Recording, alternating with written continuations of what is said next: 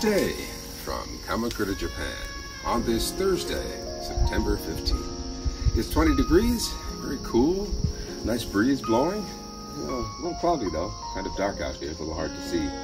But going up to a high of 27 today, so it should be cool. Perfect weather to do some garden cleanup. Well, let's get going. Oh goodness, look at this mess. Well, like I said, I'm going to leave the eggplant, but everything else will go.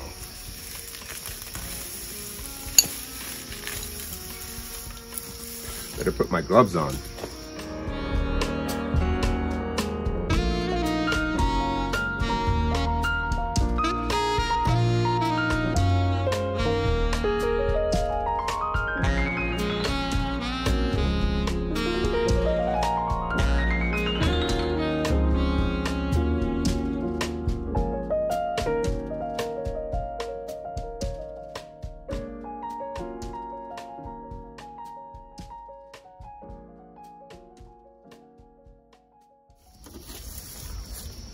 Well, I accidentally pulled up just one and a half plants here. Still has a good root system. Maybe I should replant it, huh? I got one good eggplant out of it. This one here is still coming along. So, since it has a good root system still, I'm going to replant it right here. But first, I want to tie these up.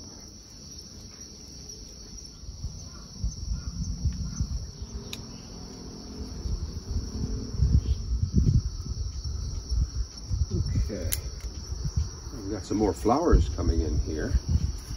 See those? No, hopefully we'll get some more fruit.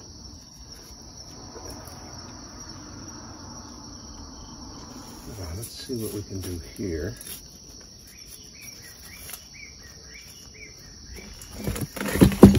Oops.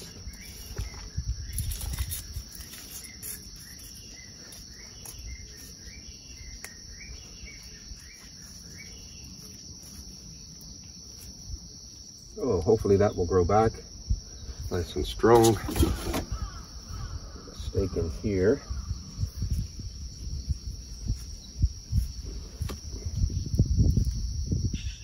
Hey, you might notice the cicadas are gone.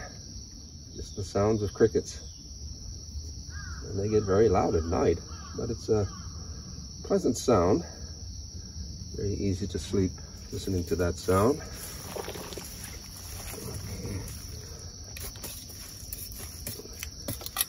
For sure, next year I'll have to replace these ties here.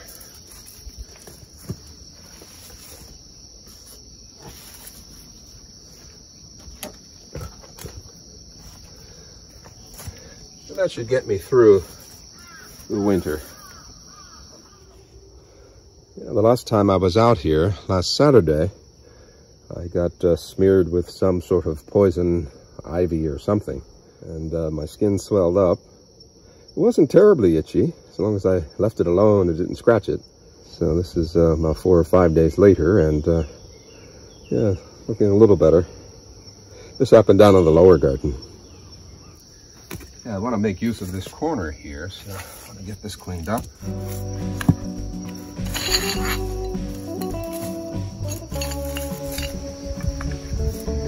Loosen the soil a bit.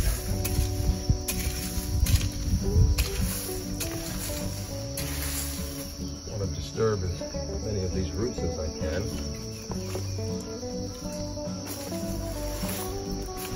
Backfill here.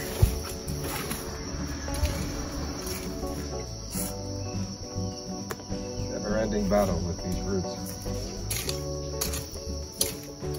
So that looks a lot better. Well, I have some black soil here to amend the soil in this bed. Yeah, recently I was chatting with Sam Valentine, and we were talking about how the garden might be depleted of nutrients. Last winter and into the spring I had cabbages and the haksai and broccoli, and then this year the zucchini and the eggplant. So it's probably time for some soil amendment.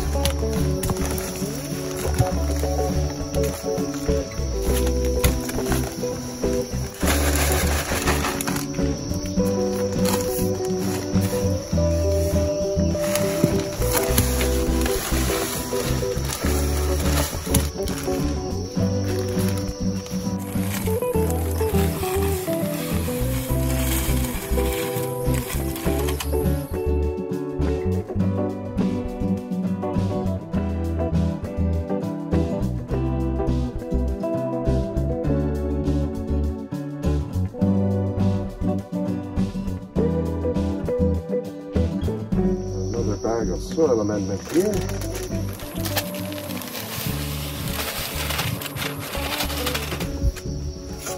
I'm thinking I'll grow something here, maybe carrots or something. Yeah, we're getting some rain this weekend, so those good nutrients will soak down into the soil. So hopefully all of the nutrients that were sucked up by these plants, all of these unwanted plants, will go back into the compost pile here, and I can reapply it to the bed, upper and lower. Yeah, these watering lines here, I can save these and use these in the fall, winter, and next spring. So we're done here. I've got 4 eggplant that I've salvaged. Hopefully we'll get some more fruit. It was nice to get that other one. And we've got another one coming in here. I'll decide what to plant over here a little later, as well as here. I may do the carrots on the perimeter, not bunch them up like I did last time. Mess that up a bit. But yeah, we'll see how it works here. We'll get plenty of sunshine into the afternoon. Well, till about noon or so, going into the fall. But that should be plenty. Yeah, it's nice to see everything cleaned up. Got a little compost pile going here. That which I did down below, this compost pile over here, once things clear up, I'll go down and transfer everything up to this pile up here. There's no need to be going way down there to get compost. Yeah, there will be a lot of biomaterial from the lower garden. Over here, our papaya is doing well. Maybe another fruit coming in there. We did lose one, but we've got 2 coming in, and possibly a third. Yeah, our fennel looks like it's about to dry up. That'll be nice. It's nice to chew on fennel. Just pop it into your mouth. It's a nice breath freshener. And we've got a few more of the okra coming in. And when you look at this, I've got another potato coming in. I'm going to plant some more. And maybe I'll put some more potatoes over on this side as well. Very good. I'll do this cleanup a little later on. No hurry. And I do need to transplant my pineapple before it gets too cool. It loves hot weather. So when you look at my golden trumpet bush, finally it's awakened. So not much going on in the lower garden. So I'll wait and clean that up some other time. Except we do have a tomato there. You see that? I'm going to go ahead and go down and pick that. And the birds have had enough. It's cracked, but that's okay.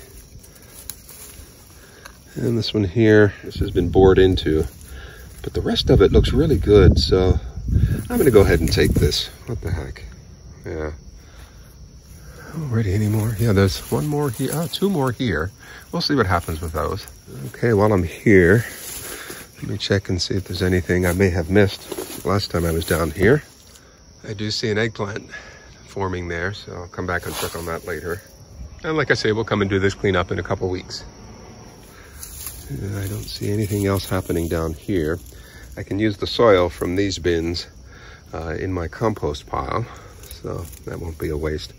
Next year I'm going to get new bins for planting. These are about 15 years old, 16 years old, so they're well past their due date. Okay, so we're done down here, even though the watermelon is still flowering. Maybe it'll surprise me come late October. We'll see. There's a volunteer tomato plant down here. Give me at least 2 tomatoes. We'll come back and check on that a little bit later. Very good, very good. Okay, I'll come clean up the mint and all of that a little bit later as well. So, a late harvest of eggplant and 2 tomatoes. Very good, very good. Let's go inside and see what's happening in there. A lot of good stuff going on inside. Yeah, I'm very happy with what's happening in here. Yeah, you can see everything's growing very nicely. Yeah, the broccoli is growing very nice, and the haksai is looking good as well.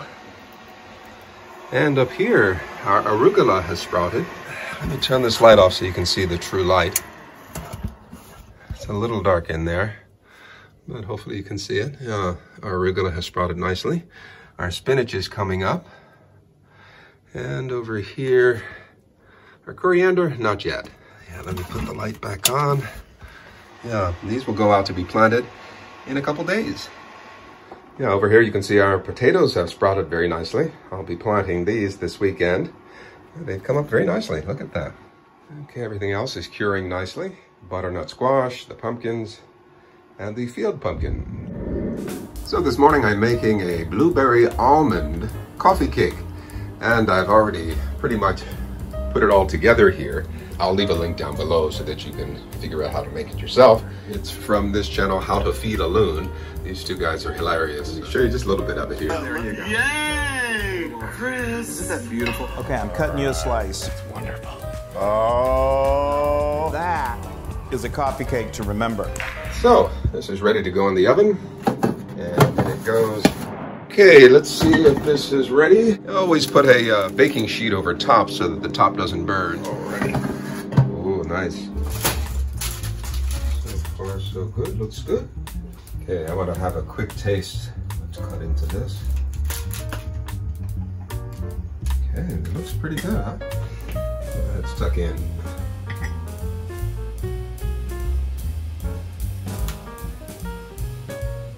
Oh, that's wonderful.